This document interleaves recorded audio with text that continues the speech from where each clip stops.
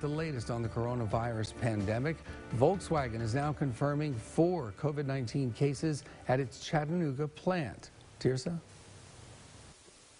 That's right, Doug. I almost called you Greg again. Doug, good morning, Doug. Our affiliate station, WTVC, reports the 2 new patients are confirmed cases that have not entered the plant since May 20th. All 4 employees are on medical leave and quarantine for 14 days and are not allowed to return to the plant until they are given medical clearance. The state health department saying there have now been 21,306 confirmed cases in Tennessee, with nearly 14,000 of those people already recovering.